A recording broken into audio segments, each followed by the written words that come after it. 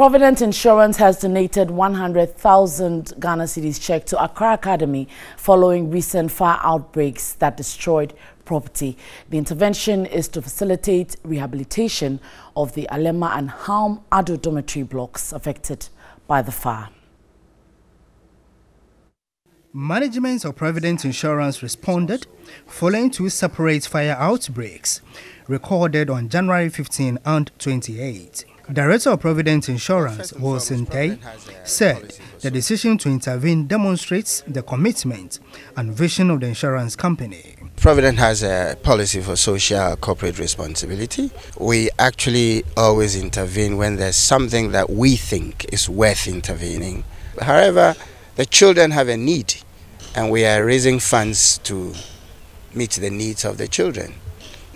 As a matter of fact, I was rather very, very shocked and impressed. I was touched by the size of the donation.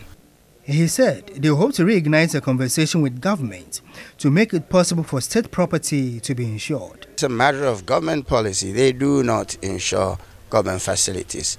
I mean, almost all the government cars you see on the roads are not insured. And I'm talking at this point from an insurance person's point of view. We have dialogued with government in the past. I've been in a delegation that dialogued with the Ministry of Finance a few years past, and they had issues with that. Not that they didn't believe in insurance, because insurance comes under the Ministry of Finance, but then they said it was budgetary issues. Headmaster of Accra Academy was grateful for the donation and commended the Ghana Education Service and the Ministry of Education for their swift response. They've done very well. We are very grateful that they have come to be sympathetic to our plight. As a school, we think that